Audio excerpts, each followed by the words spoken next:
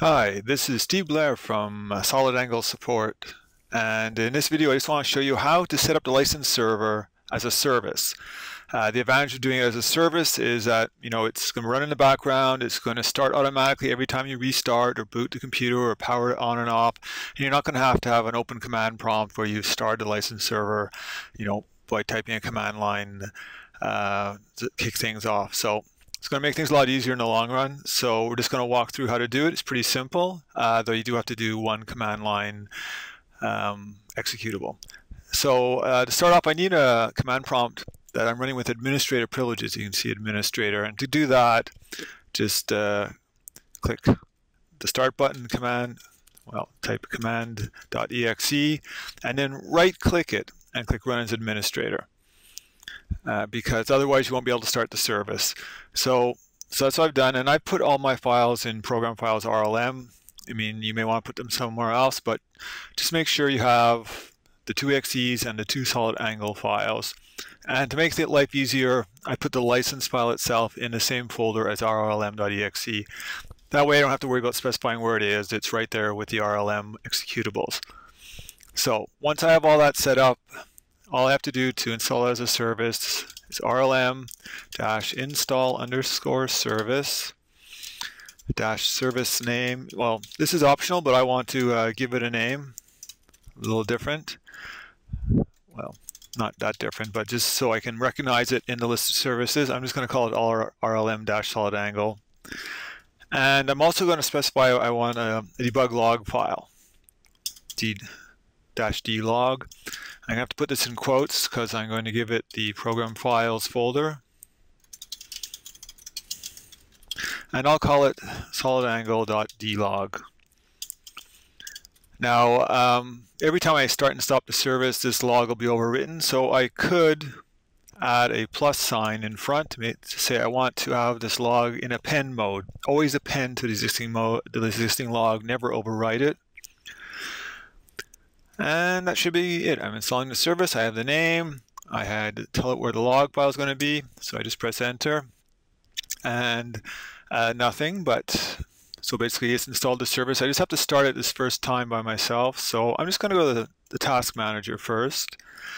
And if I go to the services tab, just type RLM. So installed it, but didn't start it. So just right click, start the service. And you get, well, I don't know if you saw that actually. It says access denied. That's because I can't do it from the task manager. I go to the services console. Let me bring that down. So again, the same thing. Find RLM-SolidAngle, and then I could just start it here, or I could right click it and start it. And it's set to automatic, which means it's always going to restart it. It's going to start the service every time you reboot the computer, turn it on and off, whatever. And actually you can see the command line that was executed. So that's done. And so I guess the idea now is that it's actually serving licenses to Arnold. So let's just check that out. I'm going to use soft image. Let's just start, I'll draw a render region. Now, if I hadn't been able to get a license, I would have seen an error down here. And also you can see I'm not getting any watermark. So let's just take Notepad. I'm going to look, actually before I do that, just type dir. Okay, there is a log file there. It says it's 0, but let's check that out.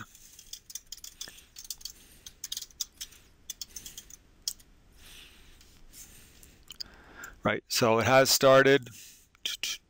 Found the license file, and in a little bit it'll actually start writing the licenses went out, licenses came back in.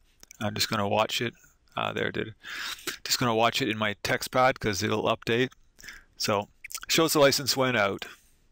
So now if I go back to soft image, just stop that and do a preview. Eventually you're going to see that listed here as well. So on to the last thing I want to show you. Once you have the license server running, it actually installs a web server that you can use to check things. You don't have to use a text editor necessarily. So localhost :5054. Just press enter. So the license server administration interface. So I can check the status. Okay. I could show the last 20 lines of the debug log file, and it shows you the path there. And I can check the server status. So I do have one license available. So if you didn't see this at all, that means the license server is not up running and it doesn't have a license. So just remember that you do have this web interface to do the admin. You don't always have to go to the command line or check out the file manually. So we see the licenses going out and in as Arnold renders. So that's it. I hope this helps, and thanks for watching.